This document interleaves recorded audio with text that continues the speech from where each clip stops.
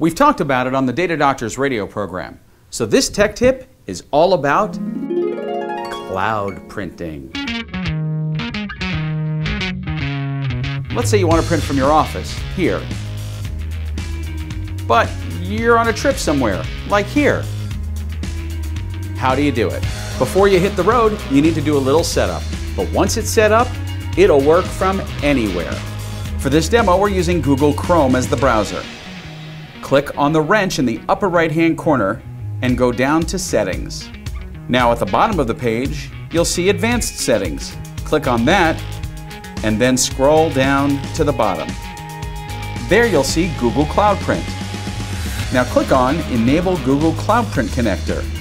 Now you're presented with two different paths.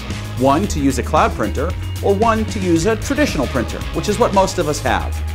If you already own a Google-enabled cloud printer, setup is super easy. But I'm going to let you in on a little secret. Even if you don't have a Google-enabled cloud printer, it's still easy. Simply choose Add Classic Printer from the Getting Started with Google Cloud Print option. If your printer is already recognized by your network, Google does the rest. Once it's added, you could print anything from anywhere. Remember, we deal with technology problems for a living, so we're experts at this stuff. If you ever have a question for us or you just want to connect, it's pretty easy.